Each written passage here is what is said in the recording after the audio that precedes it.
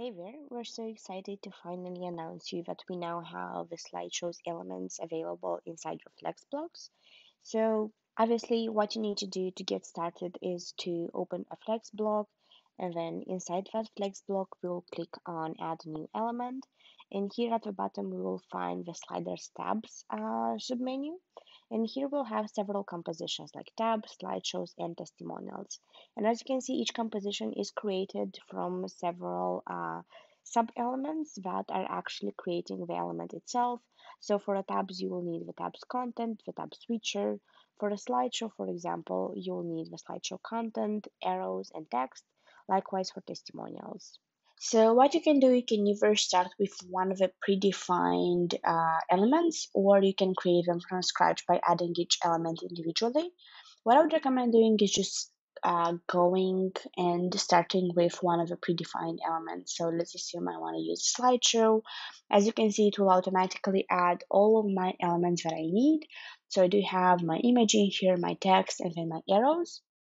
So what's important for you to note is that there are two areas where you'll make your changes. So we have one element that's responsible for the content itself, and then we have also like layout options, and then we have like the text element.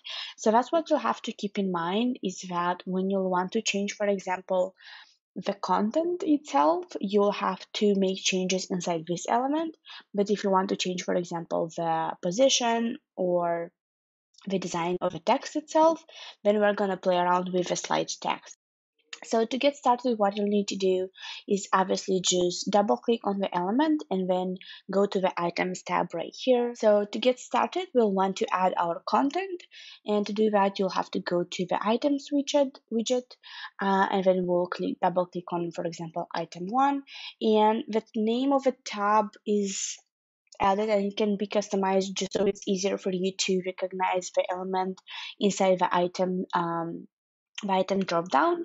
But once you do that, go ahead and select, for example, the images, and then we can start actually like polishing and adjusting our text, title, and lower title. The lower title can be used as some type of metadata like the author, the category, and so on.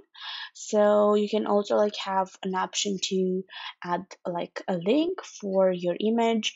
So if you want, for example, to display a button, or you want the whole area to be clickable, you can play around with the link type element. Again, as I mentioned earlier, if we want to add the content itself, we are going to make those changes inside the slideshow content. But if you want, for example, to display the buttons that you just enabled, what I need to do is just go to the settings of the slide's text, because again, this is the element that's responsible for the positioning and the look of the text and everything that's related to the content itself. And then I'll go back to my slideshow content.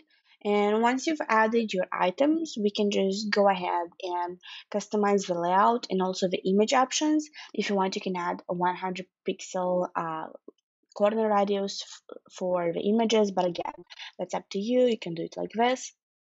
Next, I'll just go to layout, and we do have two areas in here. We have the one slide or the visible nearby option. So if we're working with the visible nearby, as you can see, we'll have the images not be full width, but actually just take the width of the element, and then depending on how many elements you've added, um, that's how many images will be displayed inside the slideshow. The slide speed, this is responsible when you actually like click on the arrows and how fast the next image will change. And also, this is also the area where you'll adjust your slide speed in case you're using an autoplay option. If you're using the visible nearby option, I would just recommend using the center mode. So in this way, like the first element of your slideshow will appear in the center rather than on the left side. Again, you have an option to add an animation for your slide, and you can adjust this like this, as we can see. And then you can adjust the animation itself. And then we can play with the spacing options like the width of the slide, the gap between the items, and so on. And that would be basically everything that I need to be aware of right now when it comes to the layout options of a slideshow content element. We'll now go to the slide text. And in here, again, you'll have to mainly customize and work with the layout options to set your text alignment, to choose whether you want to display your text, your title, your lower title, or your buttons. You can play with the gaps. You have an option to customize, obviously, the styling of a button, the typography of each text element, and the colors. Also, about the colors, in case, for example, you'll use a one slide layout option, for example, like this, obviously you would need to customize the colors of each element, of each text element for that slide. And the way you do it, we'll just go back to slideshow content, we'll go back to items, and then in here, we will enable this option and we will set our custom color that will be enabled for this particular slide, like that, and then that color will also be displayed. So that's basically everything that I need to know about managing the layout and then the text of your slideshow. The last element to discuss and to cover is the arrows or the switcher itself. So there are several options for you when it comes to the styling. You can either choose to have it displayed as text or icon, and also you do have a few more options for the design of the icon itself. Obviously, you can also set the alignment, adjust its size, its colors, like this, and also you can add a hover button. So what's important about this one, in case you'll add, I don't know, more sliders or more elements in one flex block, what's important is that you actually connect these arrows with a specific slideshow content or a tabs content. So as you can see here, I do have one element, but if I'll add a new tabs content like this, I would want to make sure that this arrow is connected, for example, with my tabs element. So just go to advanced, and then from here, I'll have to select the element that I needed to be connected to. But please note that unless you'll add more slideshows or tabs elements inside one flex block, you don't really need to worry about the advanced setting right here, because the arrows will be connected automatically to the only slideshow or tabs content element that you have.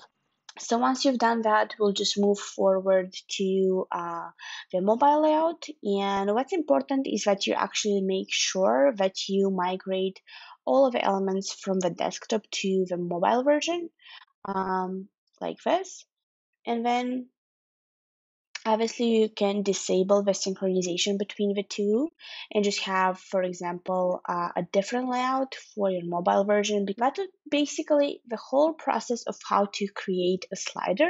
The very same principle will be applied for tabs elements and also for testimonials, but you'll have the details for those elements inside the article below. I hope this video was helpful. If you have any questions, let us know. Bye bye.